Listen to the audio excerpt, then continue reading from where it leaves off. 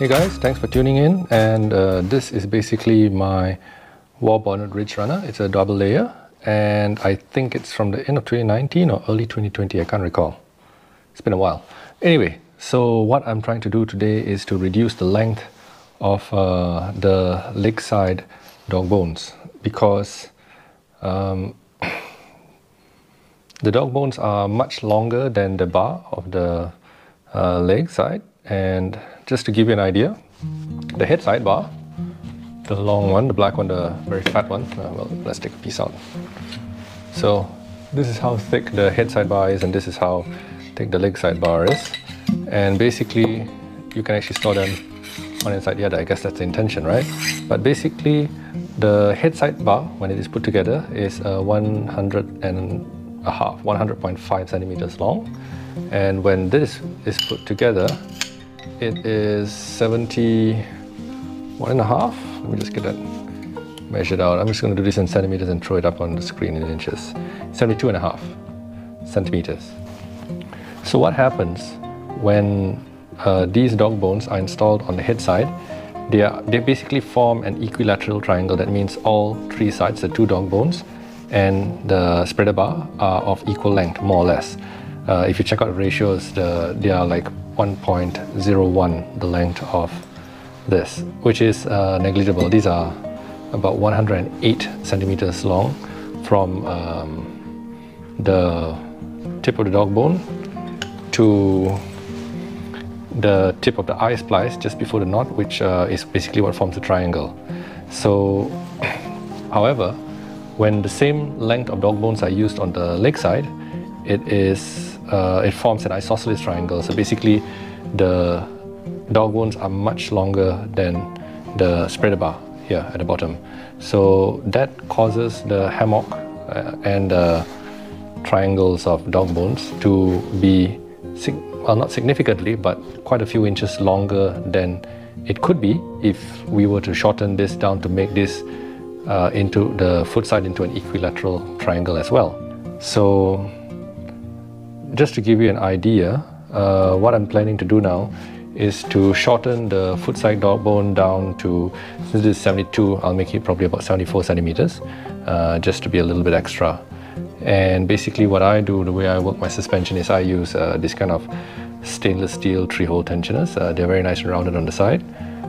Each of this is half an ounce, and that's how I hang my hammock. I just use a single straight line of 7/64 Dyneema. I don't have a whoopee sling. I don't have a strap or anything like that. It's quite simple. So these eye splices, they are 4 centimeters, I think. What are they now? Yeah, they're just shy of 4 centimeters, and they loop onto the tensioner just nice, and the other one doubles on top of it. So I think I'll stick to this 4 centimeter measurement. So if we take the isosceles triangle with 108 centimeter dog bones and a 72.5 centimeter spreader bar, the length from the spreader bar to the tip of the tensioner at around here is 102 centimeters. And if we make it 75 centimeters long, slightly longer than an equilateral triangle, but essentially that. And that would be basically making the ends of the loops of the spliced eye over here, so cutting down this much. The equilateral triangle will basically be 65 centimeters. So the reduction of length in just the triangle for that would be about 15 inches, which is extremely significant, I would think. It's the difference between needing a 13-foot tarp and needing a 12-foot tarp, which is I wouldn't say standard, but it is the standard long tarp that we normally get. A 13-foot is normally a bit of an unusual thing. Warbonnet makes it and stuff like that, but a 12-foot tarp is very common. Even hammock gear, India Dyneema, the standard would fit. So if we could get the Ridgerunner to be shorter by just about even 10 inches or so, it would more easily fit into a lot more tarps. So let's get into modifying it. So this is how I basically loop the head in of my Ridgerunner onto the 3-hole tensioner, and let's start working on the other side. So I do apologize, it's difficult to get the whole thing into the screen at this point because I don't have a very large working area. I'll try to show as much as I can. What I'll be using today to do the splicing is the same thing I use all the time. It's basically surgical locking tweezers to pick and pull.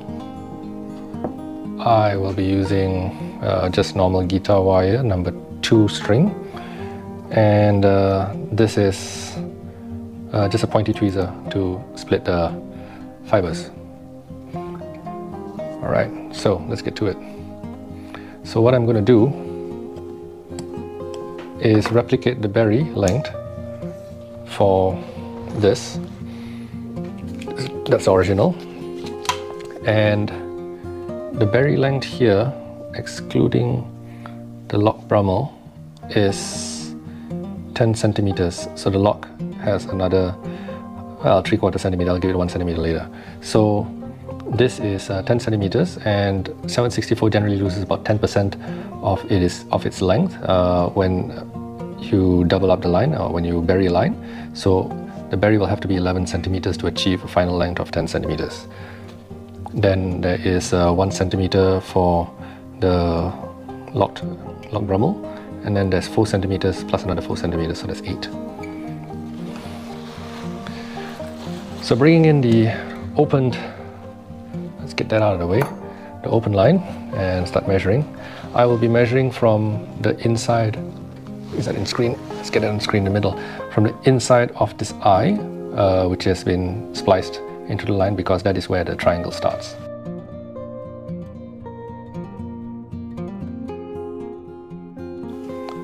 So I'm bringing it up to 75, which is here, and I've actually marked it with a marker pen previously, but I would need to give it another 1 centimeter for the berry, the losses of the berry, so that's 76, and I would need to give it another 1 centimeter for the lock brummel, 77. So we're going to get 77.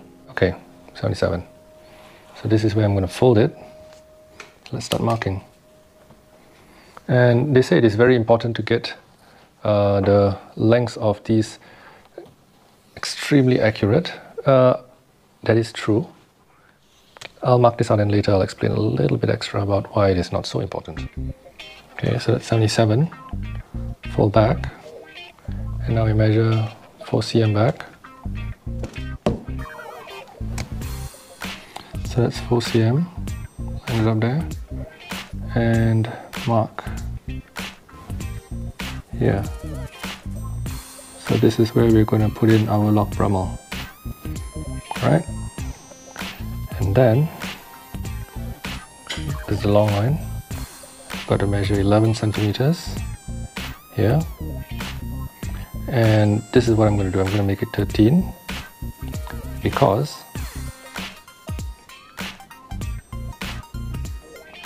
I'm going to leave the tail hanging out, and once I'm satisfied with the performance, I'm going to cut off the tail later.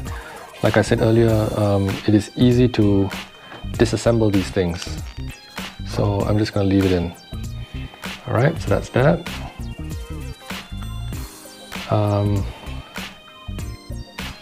Where is that? That is here.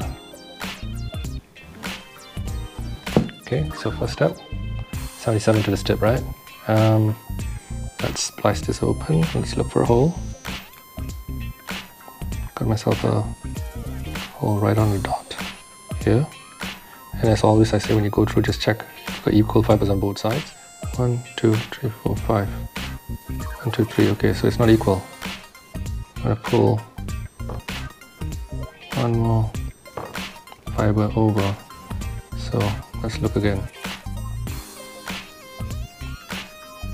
Yep. Yep, this looks about right.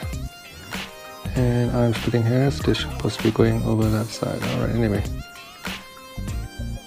That's good. Pull it open. Use my locking tweezer to just poke its head through. Over there. And pull the tail through. Okay. In any lock brummel, you pull the tail through and... Alright, so as I showed in my previous video about splicing a lock brummel, this situation would be the fixed end type, where I could open this end, which is lux headed onto the loop of the hammock, but it is easier in a sense to just do the fixed end method. So basically, I've already got this here wide open.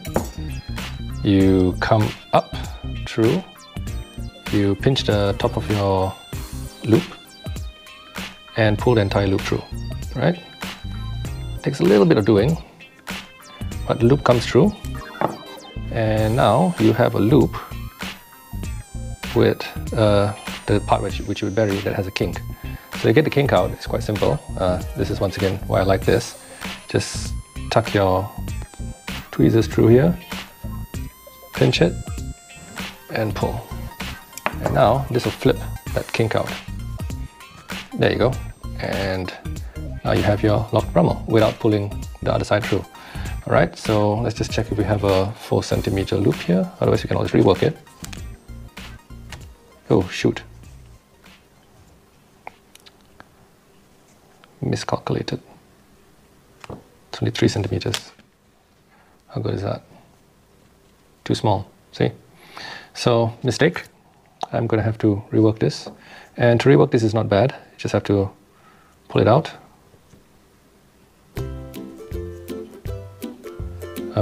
Sorry.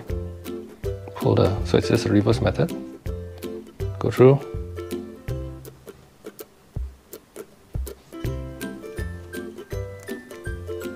Pinch the loop. Pull it out to the top. Remember to correct this.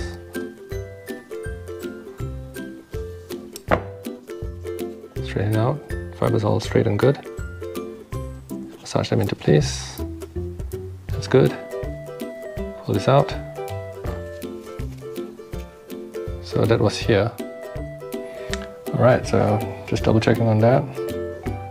I'm gonna work 5 back now. That was my mistake. The losses to a Brummel is about 1 centimeter. So if we work 5 back, we should be good. Alright, so that's that, 5 back. So starting up again, split the fibers, look for a hole. I see a nice one over there. So it is a little bit difficult. If you're reworking a line, just be patient. It'll come out, don't worry about it. There we go, so that's 5, just to, yep. Run the tweezer through it. Pinch, pull, hold. Okay, next, somewhere here, where it comes out and where it'll go in. So it'll go in somewhere right about here. Push it open, find the hole.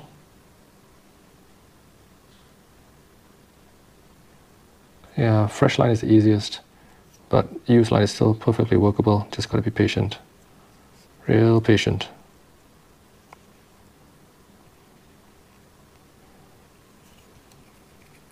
Fresh line just pops normally.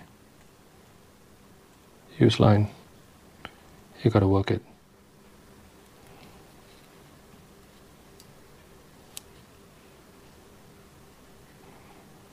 Okay. Damaged a few fibers there, but I think we are not worse for wear. So take this through, pinch the loop, pull the loop through, all of that, flip this up, there we go, pull it through, go in from the top, get some space,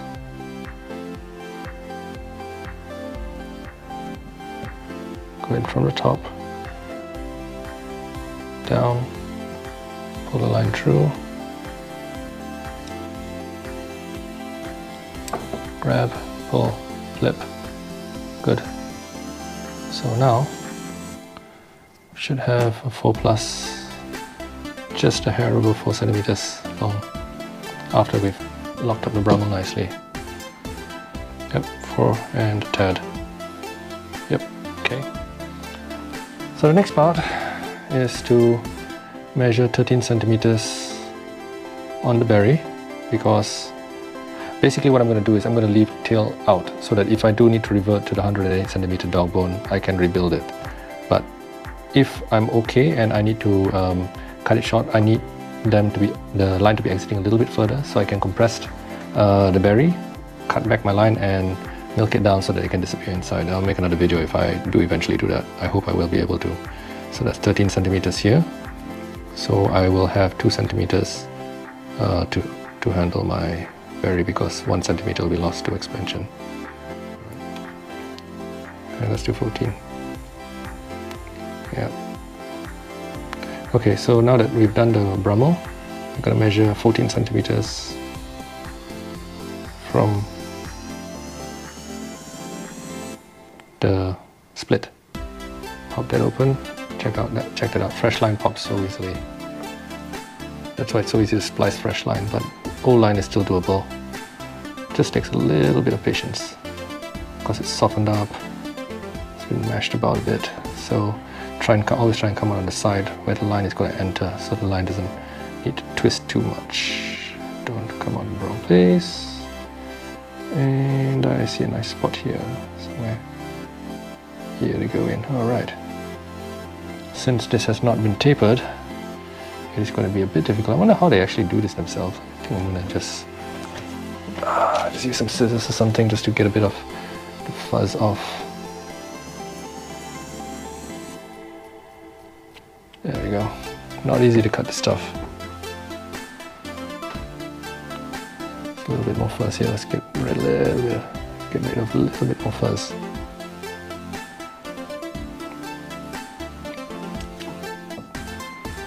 Okay. As always, just getting it past this entry is the issue. So let's just work it in slowly. Hopefully it goes.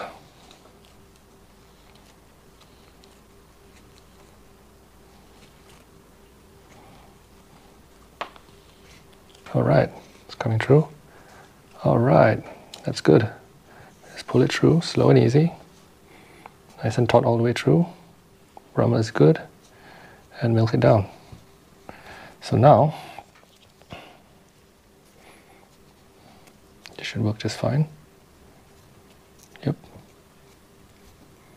Okay.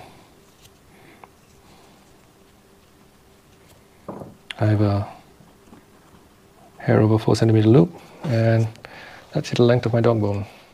74. Huh. After all the losses, I've got 74. I'm probably going to get a little bit out of the berry once it's tightened up nicely, but 74, 75. It's a good thing I did 77 just now. 72 and a half. I'm almost a perfect equilateral triangle now. Okay, now for the next one. This is how you disassemble an existing splice. First things first, you look at where the line goes into the berry. It's here, and you can actually do this with your hand. Let's just get that there. So basically you can see the line goes into the berry there, if I'm not mistaken. Should be here. Just start to pull slowly. Squish it up a bit, right? To loosen up the Chinese finger trap effect. Not sure what else you call it, the constriction effect. Pull it out. Is that it? There we go. Here it is coming out. And you just work it out.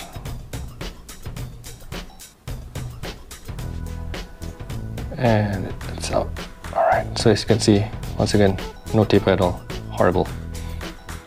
Then the next part, I'll just straighten that line out. You need to disassemble this. So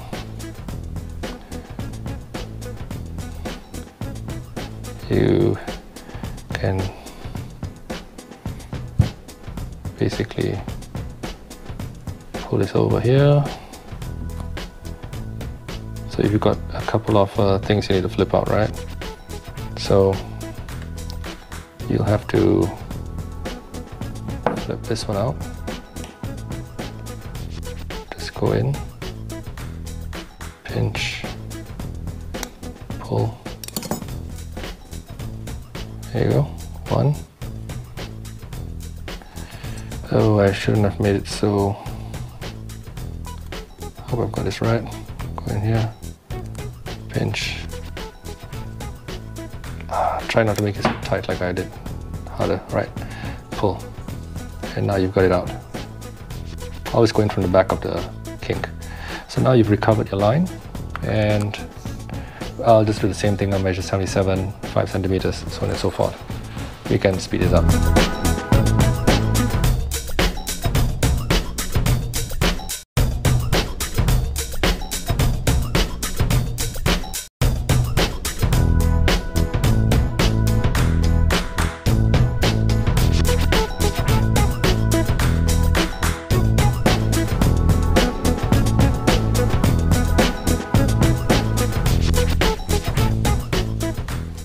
Alright, so let's milk that out. The other one I got was 74, right? So let's hope it's the same. 74, thereabouts. And the other one is, well, let's just pull the two together and see what we get, right? So that's this.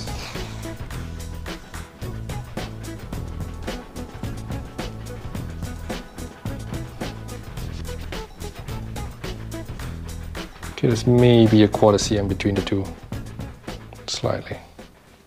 Alright, so my next point, why it doesn't really matter and why it doesn't really need to be exactly the same. So the argument between of having this exactly the same, I've heard different bridge hammock makers talk about each of this being exactly the same. It is paramount that you have them perfectly the same, is that the load is distributed equally between the two lines and 2 points of the spreader bar and across the side. But in reality, how should I put it? We never sleep perfectly in the middle of the hammock, right? So if we sleep on one side of the hammock, naturally this side will take more load, and this dog bone and this dog bone on this side will take more load.